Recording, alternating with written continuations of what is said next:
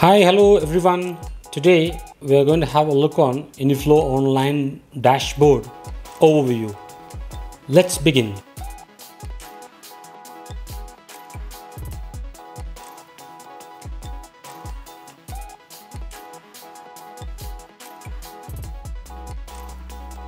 This is a Uniflow online dashboard, and this is a landing page of very first installation. So this towards your left hand side you have widgets. You can add widgets to have a more visibility. So there are different presets which you can incorporate with your usage. And towards right hand side you have your admin identity.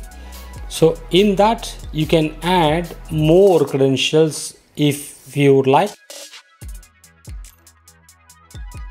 For example, PIN number. So the moment you click PIN number, automatically generated and it will be pushed to your email. But still, being admin, you would able to check what is your PIN number.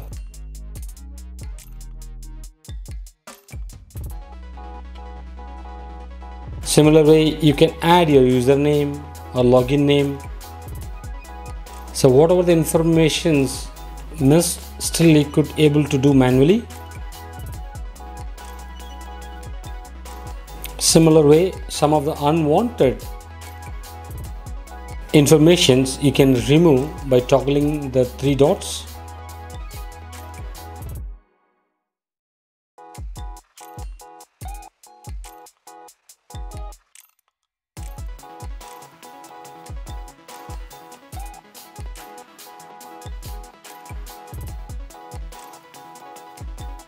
So this is a notification area. It will tell you what is next to be done, step-by-step process. So once you completed all the notification, which means you are good enough in the Uniflow online installation and configuration process. So follow one by one step. So it's basically shortcut for you to complete the task.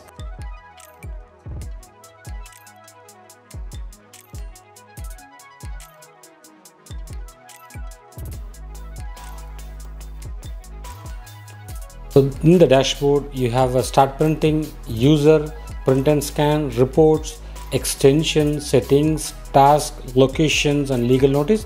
These are the key buttons, subjects, and which will have more options in it.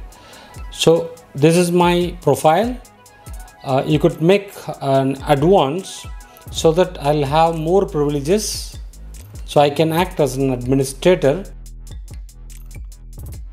And so still you can apply multi-factor authentication. And towards next button is my tenant. So this is my tenant actually, and I'm associated with what tenant ID. It is very much important. And in tenant, what are the subscriptions I do have? That's something really important.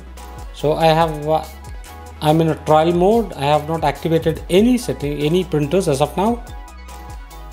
And the next one is clip. Help will talk about the particular menu what you have and how you can move on. Now I have clicked the help when I am in dashboard, so it is showing the dashboard related topics.